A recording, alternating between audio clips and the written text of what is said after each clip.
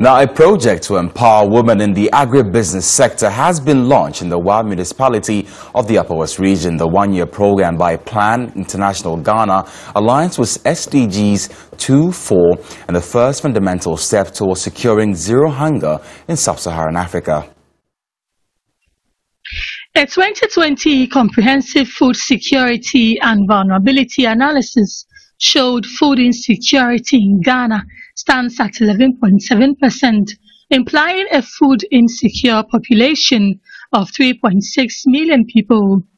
Though nearly 39% of Ghana's farm labor force are women, according to the Food and Agriculture Organization (FAO), inequalities continue to hamper their output. The Plan Ghana female-led agribusiness project aimed at bridging the gap through partnerships to enhance their production.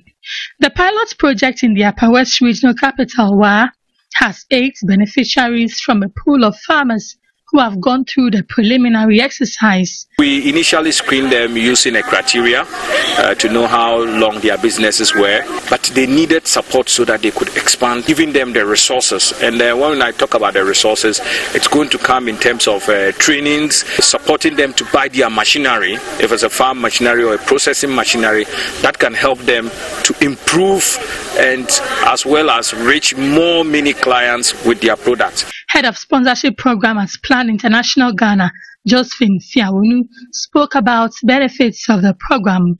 We hoped that it will go a long way to enhance their skill, help them to rebrand themselves, give them some knowledge in bookkeeping, give them some knowledge in how to finance their own businesses when the support or this fund ends. Some of the beneficiaries said the program. My own stood out because it's a promising business, and then it's a business that also stands to solve a major problem in the Nadori-Kaleo district, the Upper West region, Ghana, and the world at large. Some of the challenges that I do encounter is getting marketing the business, like marketing it more, bringing it out there. Another challenge that we encountered or we've been encountering is our packaging, or getting the packages that we need to put in our products.